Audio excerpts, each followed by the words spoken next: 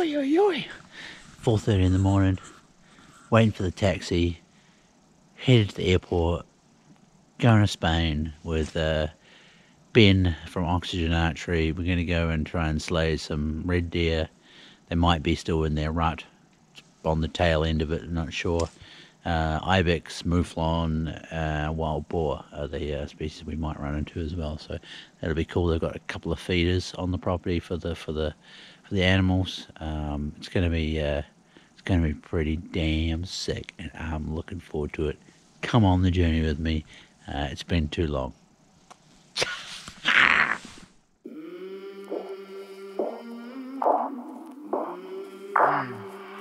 I came from the mud, there's dirt on my hands. Strong like a tree, there's roots where I stand. Oh, I've been running from the law. Hope they won't shoot me down soon.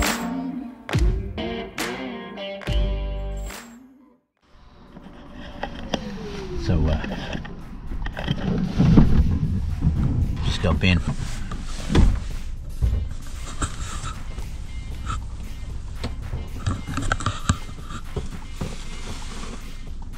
There's not much space. Oh yeah. Beautiful. It's gonna be ready to do this. Right, we're at the just wake up first. Let me just wake up a little bit. Yeah, we're at the airport now.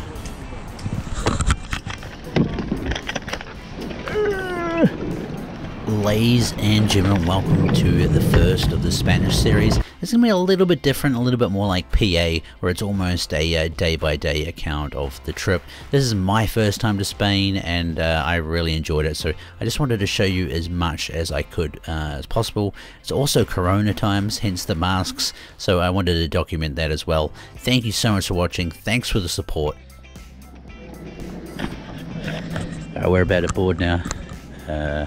So probably see you in Spain. All going to plan anyway.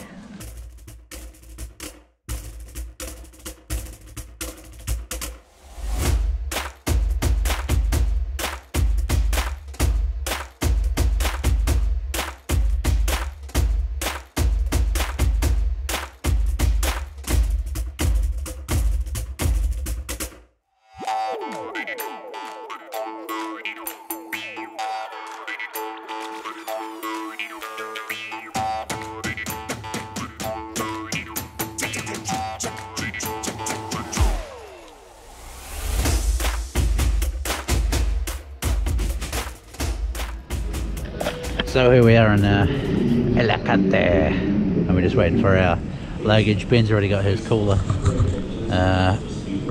We hope the customs guys aren't having archery competitions with our bows down there.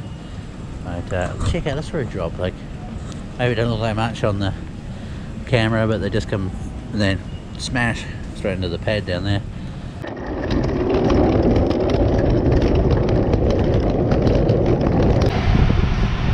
So we've just had some lunch, dropped some stuff off at Ben's parents' place, and then picked some other stuff up, some supplies, food and things like that. And now we're finally, we're just on our way to the hunting spot. Spain's beautiful, but the excitement now is starting to it's good, it's getting real. Getting closer and closer and closer to potentially releasing an arrow, so I'm looking forward to it.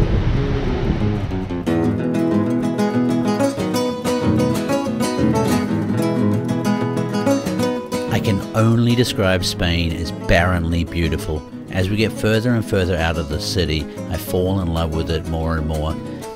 The country is rich with history, and there is no shortage of monuments from days gone by.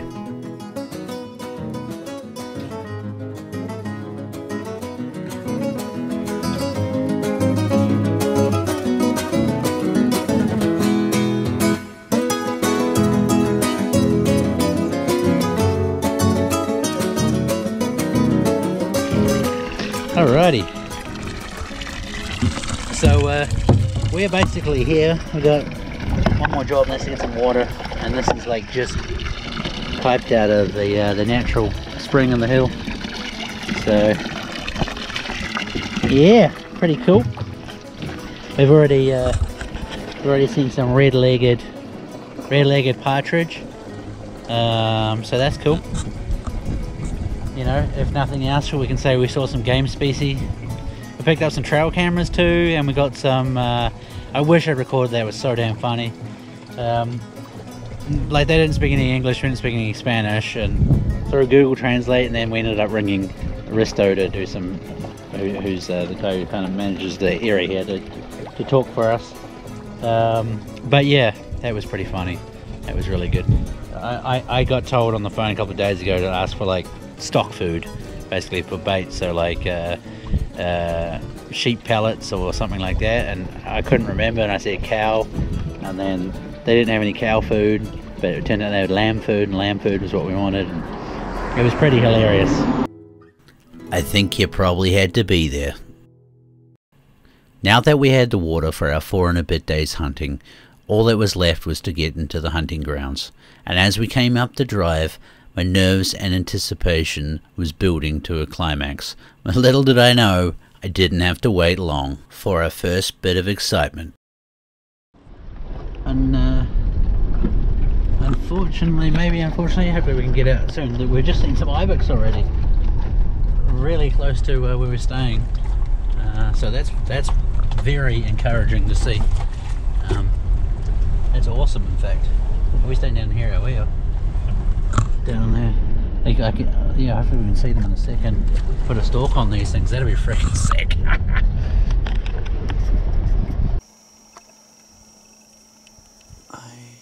Unfortunately, with the sun at my back, I couldn't see through the LCD monitor properly to pick out the ibex.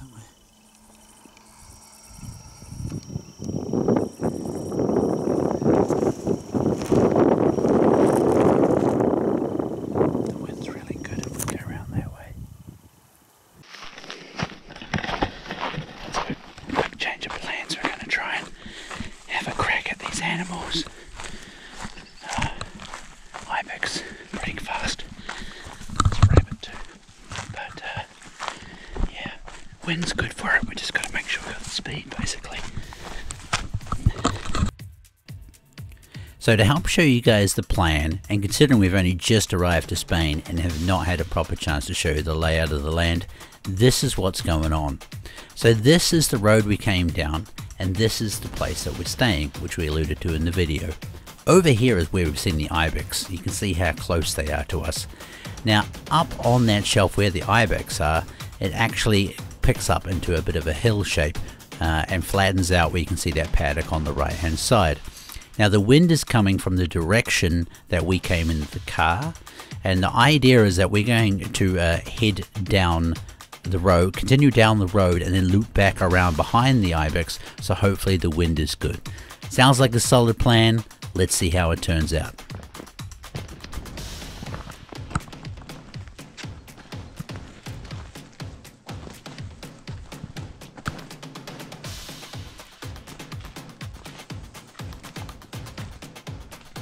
Now, as you've seen in some of my previous videos, I'm not exactly the best stalker in the world. But Spain, with how crunchy and dry the ground is, was as difficult as it was in PA with the dry autumn leaves on the ground. Now our main goal here is to try and get up and cut these goats off as fast as possible. So not only is there less dry sticks on the road, so it's a little bit quieter than going through the bush, it's actually also a lot faster. But as we start to approach the spot where the ibex are likely to be, we slow right down.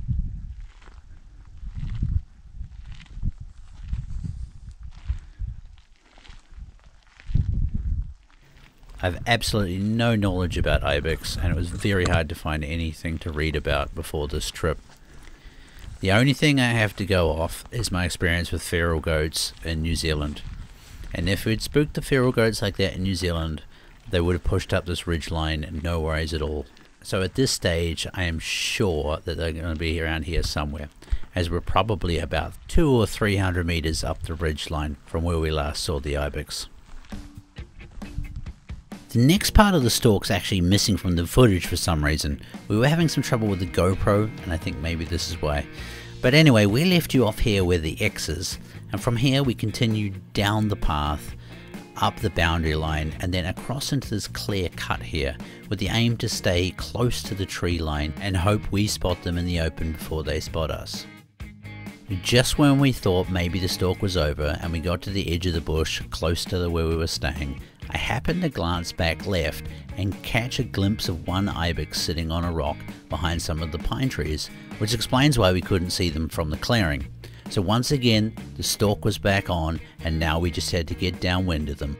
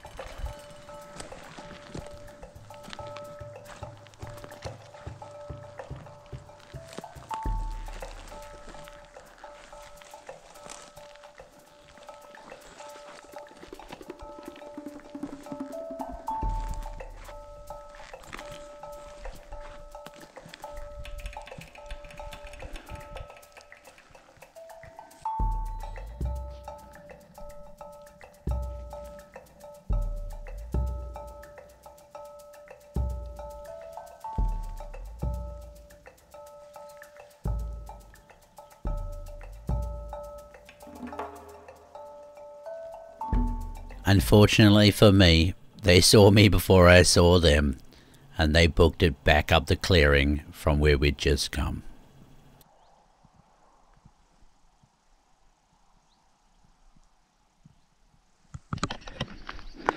So,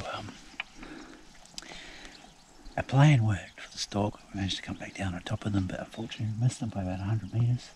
We went down right down through these trees here.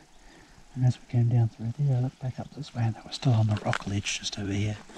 And first time I saw them, they didn't see me. Second time I saw one of them and it looked back at me. So really good though, we were within 50 meters at one stage there. Pretty cool excitement for, like I'm still in my travel clothes, so sweet as. This is our digs for the few days here. Few beds on the floor, and yeah, it's pretty good. A little bit of leaking. It's must have been quite an expensive place, I reckon, at one stage, because it's had a lot of work done to it, but it's just all fallen down now. It's but anyway, I think we're gonna have some food. I need to get changes in proper hunting gear, and then we are going to go and sit, go sit by the cliff tonight, an area called the Cliff. Apparently get a lot of animals there, it's like a natural water source, so I think we're going to probably get a bit of a boogie on and do it. So there's a couple of products that I'm going to be using that are a bit different on this trip, and actually I might as well load one up now. So for anything bigger, like the boars, like we're about to go out and try and get piggy wiggies, I'm going to be running the True Blue crossbreeds, and I've paid for these myself. I'm not sponsored by these at all.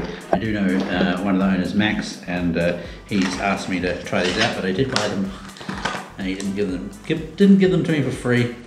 So some of you guys might have seen them on the live streams. They're basically another 100 grains, that you add to the front of your arrow, and then it's just locked on with the O-ring, and obviously you get another 2 inches cut. So let me just put that one back in there before I forget.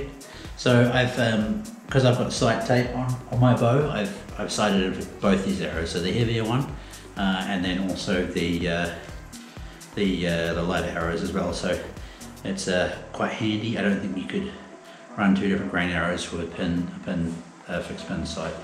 Well, I don't know. Anyway, now there's, yeah, I mean,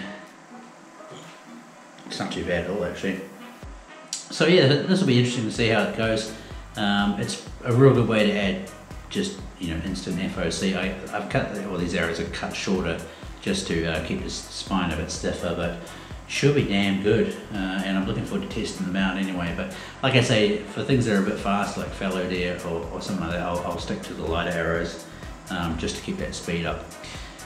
So they can go in the quiver, and I'll probably do another one in a second.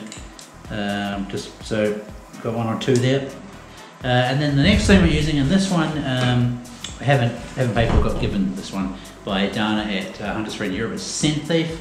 So you guys are thinking about, it's just another bloody scent repellent, or this actually, which is kind of why Flinter and I asked you in the podcast what you guys thought about scent eliminators, because this one's different. It actually turns off the deer's nose, so it's the only one in the world that does it. And once we start using it, it actually turns ours off a little bit as well. So we're going to go and do some sits tonight, and kind of on purpose not worry too much where the wind's coming from, and see how we go. So it could be pigs and stuff coming, but it's all organic. It's natural oil blends, and we've had a little bit of a sniff because it's accidentally sprayed, and it smells like Vicks kind of, or Vicks Vapor Rub. What did you say? Tiger Balm, if you guys know what Tiger Balm is. So and it relaxes the bits in the animal's nose, and so they can't actually smell. So yeah, this is like the next level scent eliminator, because it doesn't eliminate the scent, it eliminates their their ability to smell. So Scent Thief, this is totally a product plug obviously, but we haven't used it before. I'm interested to see how it goes. And Dana at Hunter's Friend Europe is the only European importer for it. So hopefully this does the trick, and we can start getting it around everyone in Europe, because that'll do wonders for everybody sitting in stands, especially in Sweden and stuff, and not having to worry about the wind and things. That'd be amazing. So yep, we'll see how we go. Alright, so we're off. Gonna go and do this sit for some whatever comes across. Just heading up to the car now. We've got a big sack of feed to put out, so we'll take the car out there this time and put it all out. We just had some nice pasta for dinner, and yeah, really feeling quite pumped for tonight. It's going to be a good night, I reckon, even if we don't see anything. It'll be pretty sweet. Looking forward to it. So this is the setup here. There used to be a bait barrel down there. I wonder if we can see it actually, but something's ripped it out of the ground. There's a peg, see there? The chain. And it's actually all the way down. I'm trying to make it sit down there. So it's quite a way. Apparently they don't care about the cars. So it's alright. But yeah, so the wind's coming down this way. And then come down through this valley to this water source, because it's natural. So should be pretty good. I don't know how much we're going to film tonight, because it's going to get dark. But hopefully we get a little bit of action or something. I'll give Ben this camera. I think it's better in the dark than the GoPro. So yeah, we'll see how we go. It was a beautiful evening and a great way to finish a first day. However, nothing came in that night. And this concludes the first day of the Spanish hunting trip. thank you very much for watching. Please leave a comment, hit that like button, and don't forget to subscribe. It means the world. Cheers, everyone.